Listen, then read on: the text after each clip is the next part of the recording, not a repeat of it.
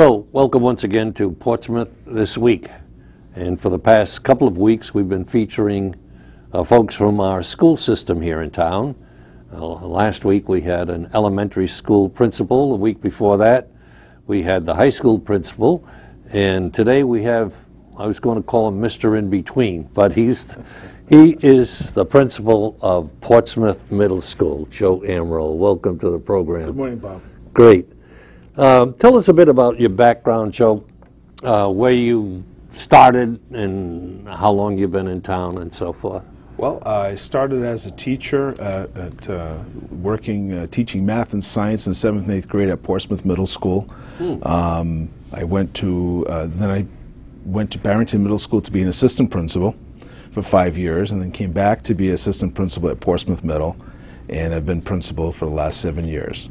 My formal education is at URI. I had a secondary education degree with a minor in physics, and I went to PC to get a double master's in administration and mathematics in the early 1994.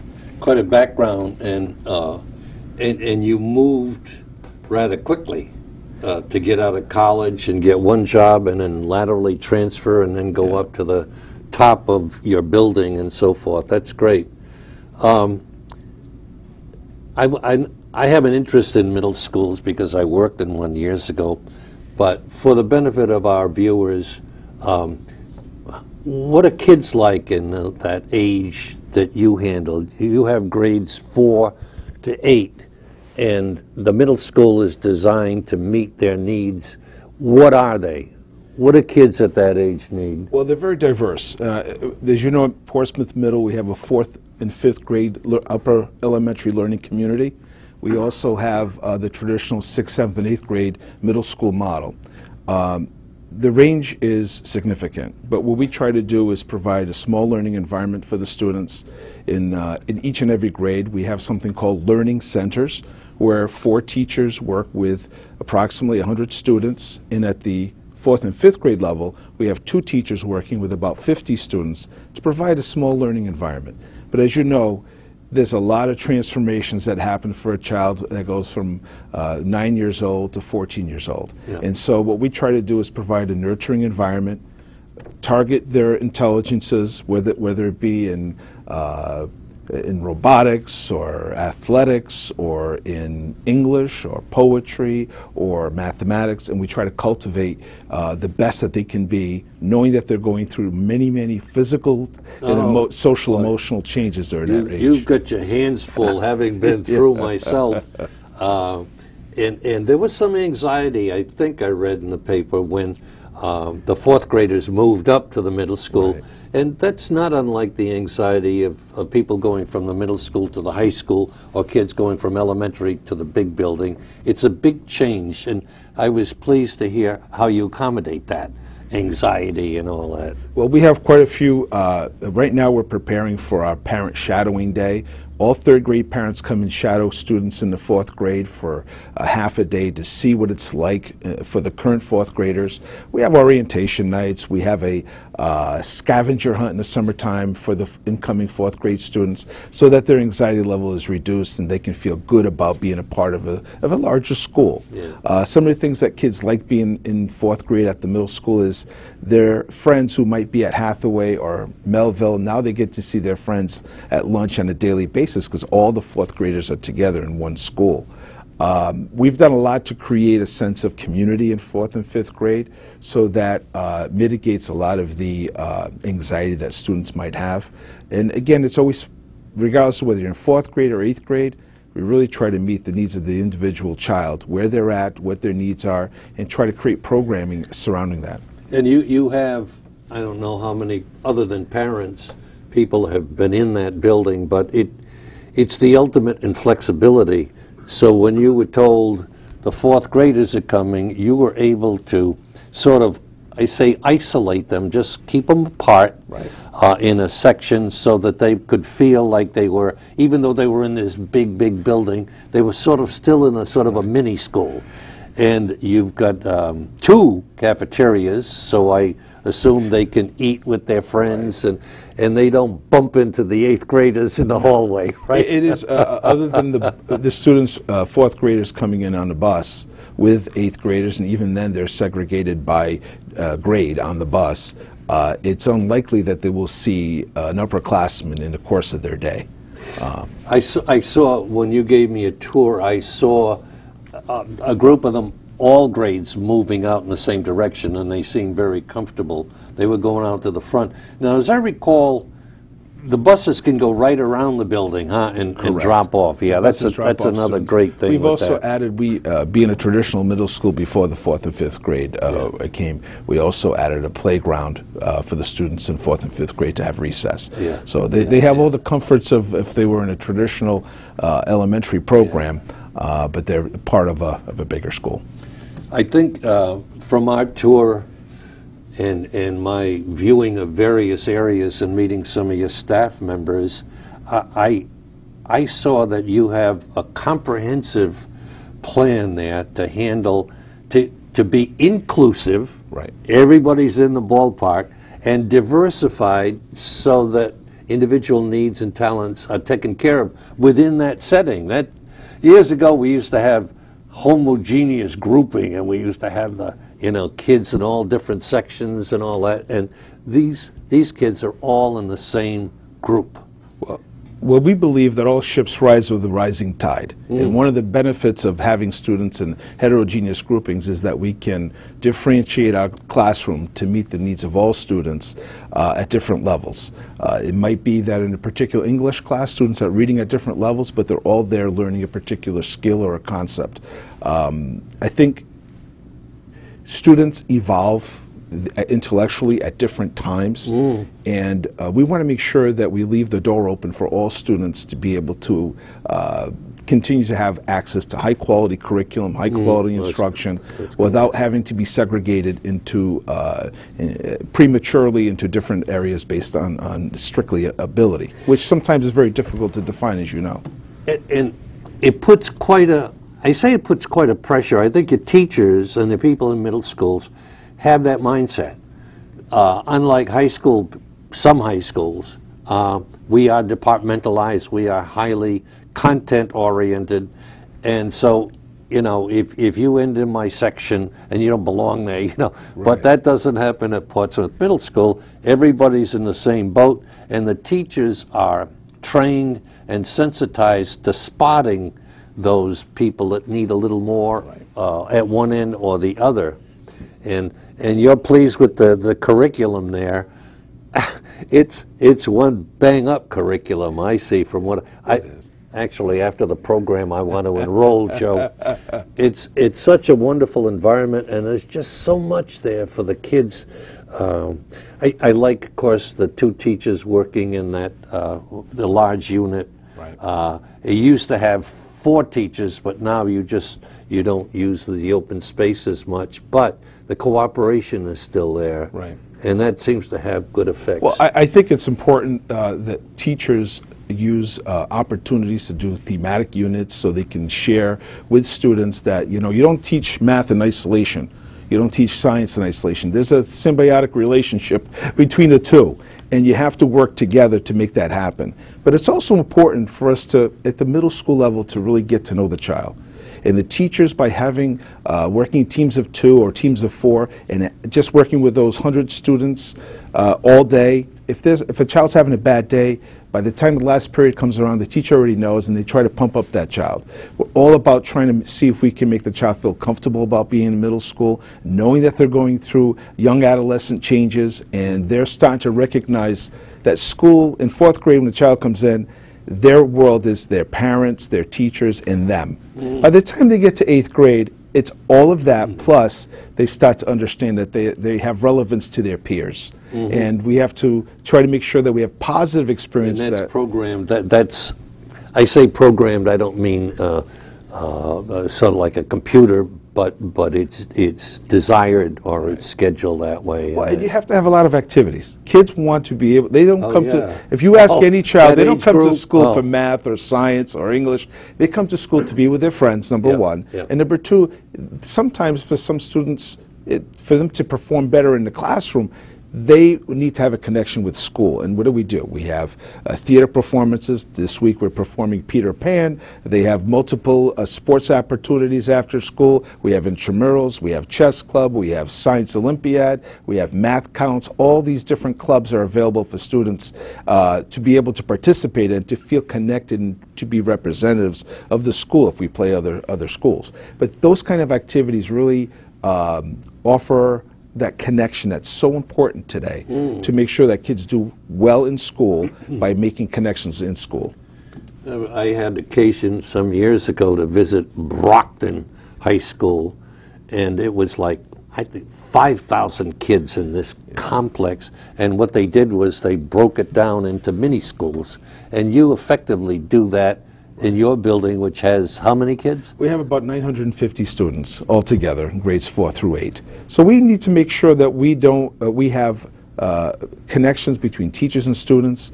We have an advisory program where the students are paired up with every adult in the building, and they're able to meet once a week for about 25-30 minutes to do an activity that's non-academic, just so they can make a connection. We find, unfortunately, with today's society, there's a lot of disconnects sometimes at home. Sometimes there are issues that students have a hard time expressing, and it's a barrier for them to be able to learn. We find that by having them connect with an adult that's not their teacher necessarily, over a period of time, if they have a concern, they can confide in that adult, and then we can use social services to provide them the support they need so they can be successful in school. How many teachers, how many students does one of these advisors have?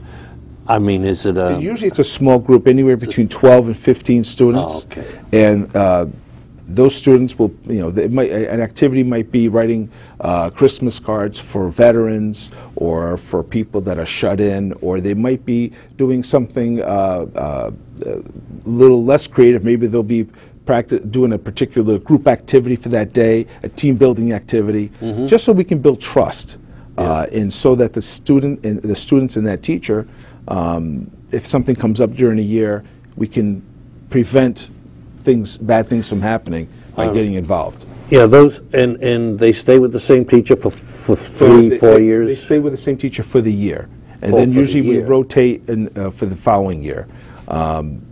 That way, and the students don't always stay together as a group. Okay, sometimes they switch. So that way it gives them opportunity for multiple teachers to connect with different kids. That's a great vehicle, and one that I've read in textbooks that we should do, but I confess that in my career we didn't do it. But I was happy that Portsmouth Middle School is doing it, because those settings are so important for dealing with, I thought of bullying for one, and peer pressure for another one, and then those changes that are just so puzzling.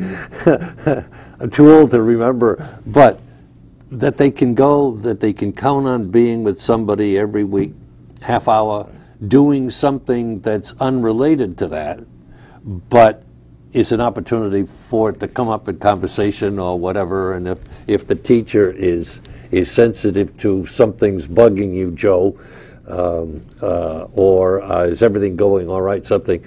Counseling, I think, is a wonderful service, but people don't think they need counseling. So if the counselor or the assistant principal calls you in, you say, "What'd I do? I don't belong here." So with this kind of advisorship, that's overcome.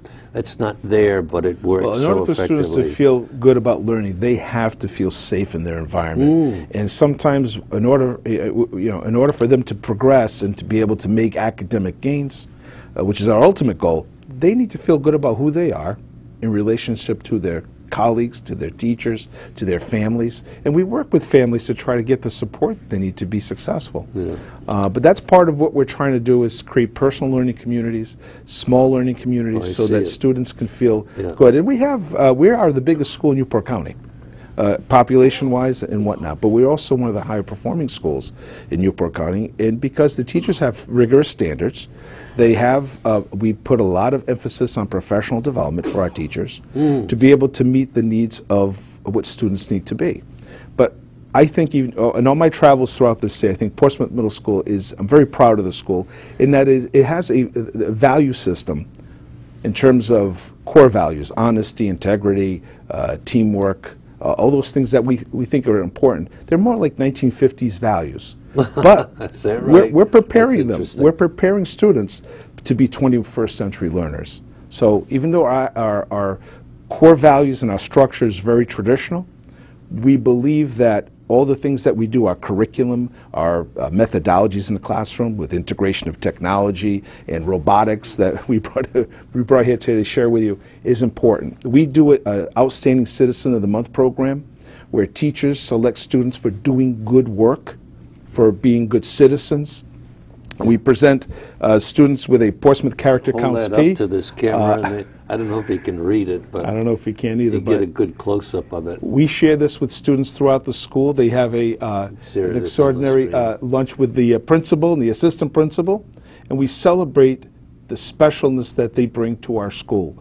Because these are the students that sometimes go unnoticed, but these are the students that make a difference in our school and create the culture, which is a safe and supportive culture for all the students there. And for those students that do their homework or go beyond, they are the leaders that inspire other kids to do their best when they're in school. And we think that's very important.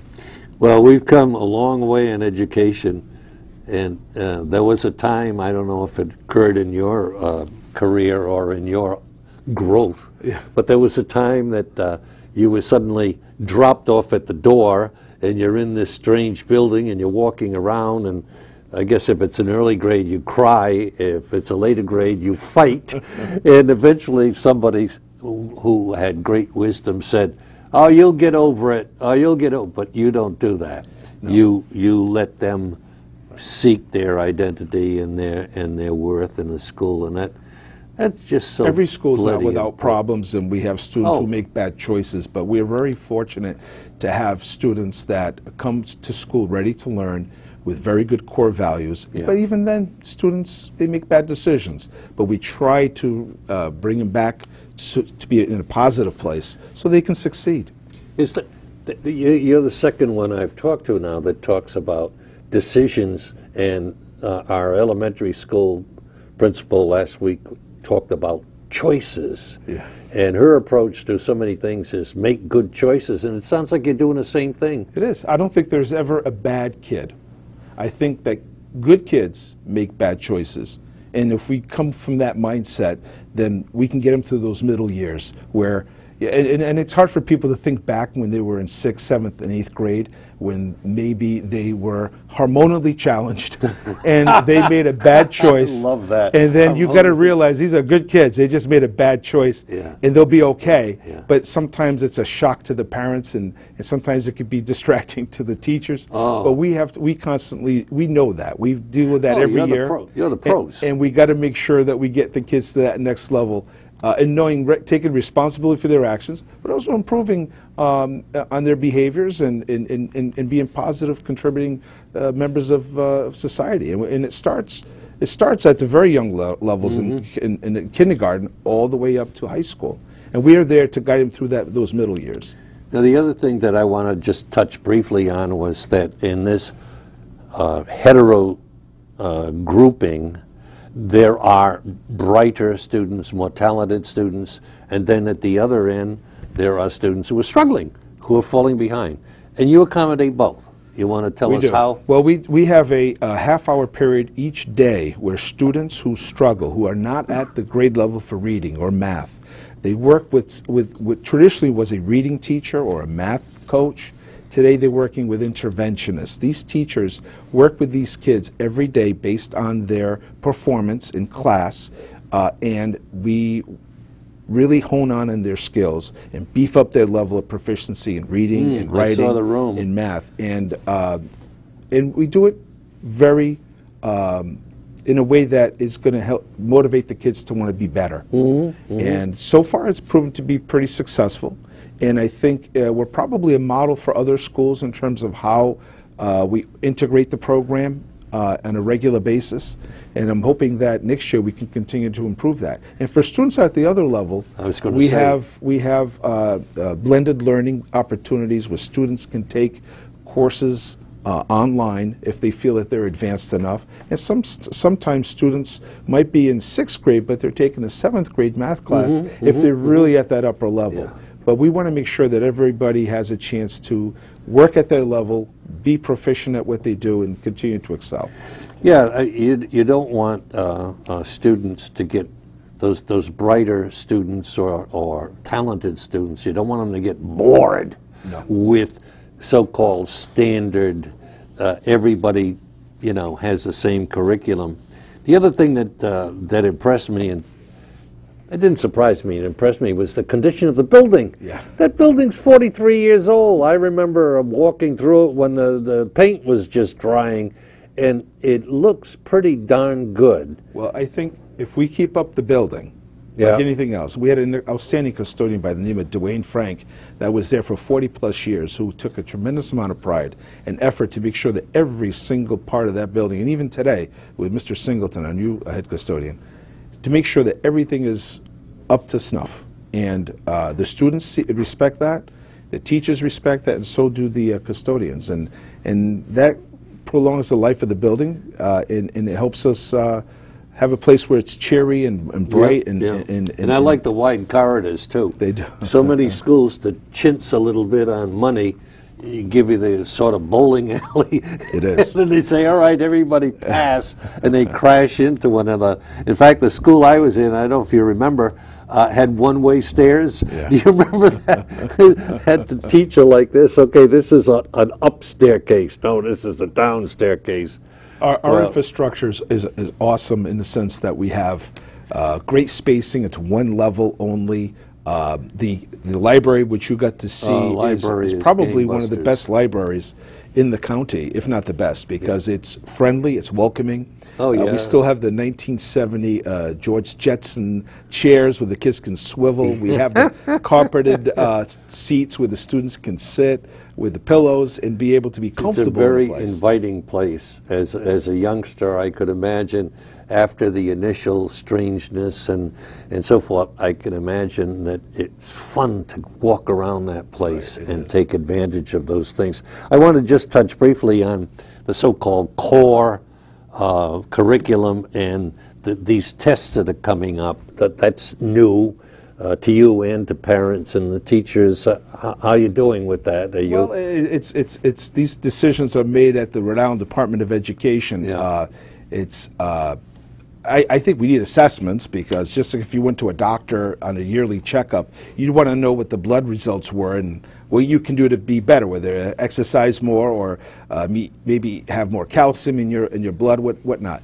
Assessments are important to give teachers a guide as to where the students are at, so we can modify a program to support them. Yeah. But I think it's also very important that we have a very solid curriculum, and that everyone in the state has the same curriculum that makes sense for kids, and it makes sense for where they need to be, either being college bound or career ready. Those curriculum standards have to be pretty solid. You feel that you're in line with the core curriculum in your own building, and the rest of the state will have to take care of itself. Well, I think there are many people that are very supportive of the core curriculum, but one of the things I think that with so much accountability measures that are put into place, mostly by the State Department of Education, the federal government, because they all have to justify where all the dollars are spent. That's right. But I think one of the things that sometimes we lose in that, Bob, and I think it's very important, is creativity. And one of the things that we really think that we want to inspire with kids in middle school and beyond is the ability to be creative, that it's not just about the skill. The skill is important, don't get me wrong, but the skill without a creative mind is what sets this country apart from many of the countries in the world. How do you apply that? How do you become critical thinkers? And that's important in our school, and it's important in our society. It's quite a challenge. We're running low on time. I want you to show your toy here, because we'd all be disappointed. One of our measures this year is to try to be ready for the 21st century, is to really have a robotics program from grades 4 through 8. Every student has robotics. They do programming. They program their robot using computers, and then they make the robot do different things based on their program. Now, I'm not sure if I'm going to get a goal today, but I'm going to try. You know, I was not a soccer player. Just don't hit me in the eye, will you, with that ball. But a student programmed this to make the arm move in a certain pattern, and hopefully I can get it to work. Let's see if I can move over here a little bit. Oh! It was a goal. See, Bob, you are Score! there's a goal for you. And there's other things that the robot can do, but it requires some programming and knowledge. And really what students are going to be doing, one of the largest increases in jobs right now is robotics-laden fields. And we need people that are going to be robotic savvy also to be able to be competitive. It gets them in the mindset to the technology, and I was going to mention that somewhere in the interview, sure. Is dazzling, and a great deal of money is spent on it. But I think you told me that it's not a toy. All of that stuff is aimed at enhancing learning. Technology is not learning. No. Technology advances learning. Right. So it's a tool, just like if you had a hammer, it doesn't make you a carpenter. But the skills that you learn in carpentry with the right tools can get you to be a real good carpenter. Yeah. Well, the same thing with students today in the technology age. We right now are looking next year to do, we're part of a 2-year program where the middle school is next to perhaps look at professional development for teachers, getting all trained up on different programs that are available out there commercially for students. Mm-hmm. And then in our year 2, we're hoping that we will have the available funds to provide more technology in the classrooms, and the teachers being able to use those technologies in concert with their curriculum area. Yeah, well, so they're going to use computers in science, computers in writing, computers in robotics. It's a wonderful tool, but it's just that, a tool. It's a tool. And you have to keep that in mind.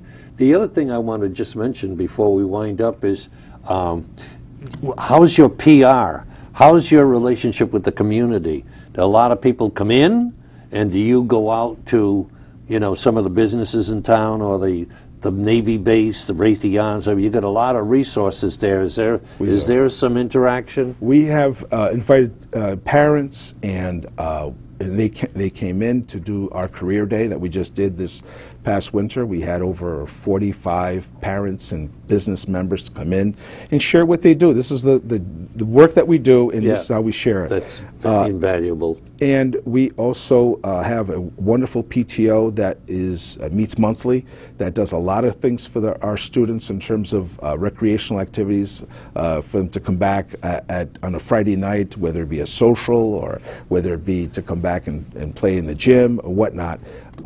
We also have a very strong volunteer organization, and many of them volunteer in our schools by volunteering our only bookstore, which is open in the morning and at lunch. And the students really participate with that, and the parents are wonderful in terms of volunteering their time to support that bookstore, and also special activities that we have throughout the school. I didn't mention it, and my wife will hit me over the head. The arts. Yeah. Art, music, athletics, library. I happened to be go into the music room, and the teacher was teaching chess. so they're all into it, and again, that enhances. Well, we're about winding up here, and I appreciate you coming. Is there anything we left out? Anything you want to highlight or leave the viewers with? Well, I think we have a very dynamic middle school that offers the needs for students. We're always looking for ideas and suggestions for trying to enhance our learning for students. We also are very supportive. We're very thankful for the support that the community has given the middle school over the years.